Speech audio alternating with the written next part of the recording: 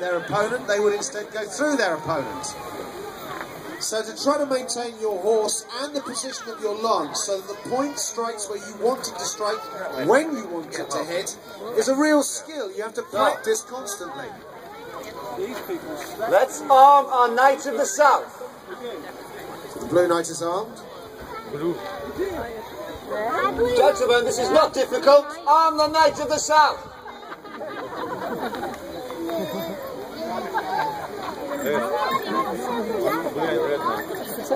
The lance now being provided for Sir Arne Coots, the Red Knight of the South. You're cheering for the Red Knight. Let me hear you cheer now. You're cheering for the Blue Knight. Let me hear you cheer now.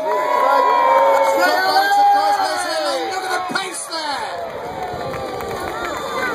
Fine strikes, worth waiting for. Both good hits there.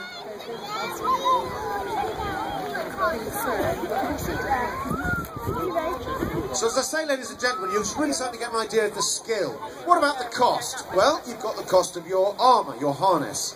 So, a Knight of the North in blue, unfortunately, it was a miss. Oh, miss to Signora.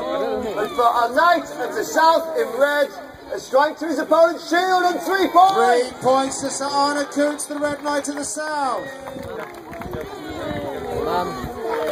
So, gentlemen, the second course, if you So, will. first pass has been made. It's time for them to run their second course. They're judges. They're the ones that tell you like a referee. Squires furnishing their knights with lances.